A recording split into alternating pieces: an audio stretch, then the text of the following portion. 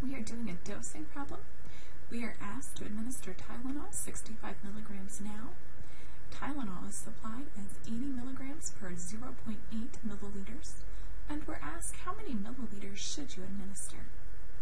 Because it's a dosing problem, we want to identify what is ordered and what is available to us.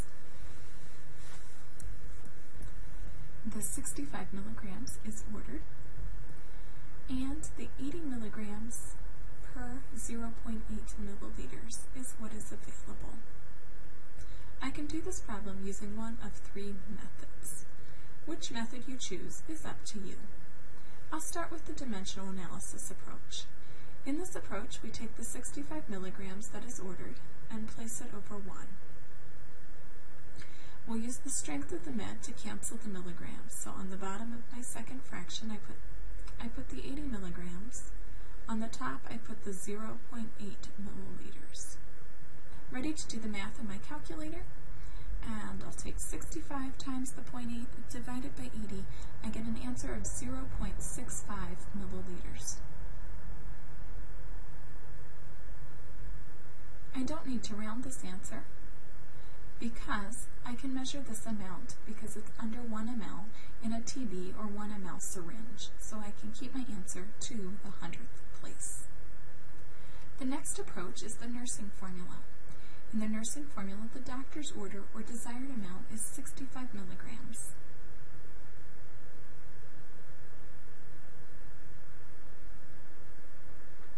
What I have is 80 milligrams. The labels for these match and therefore cancel. The 80 milligrams is available in a quantity of 0.8 ml.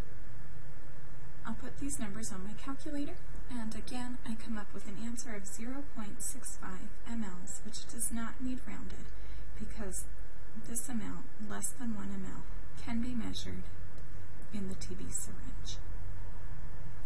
My final approach is the proportion method. In the proportion method, I'll start with what is ordered, the 65 milligrams,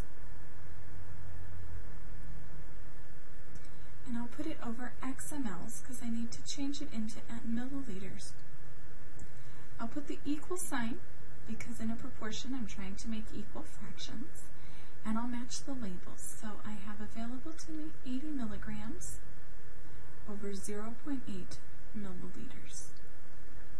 In order to solve, I'll cross multiply. On my first diagonal, 65 times 0.8 is 52. On my second diagonal, I have 80x. I'll divide both sides by 80.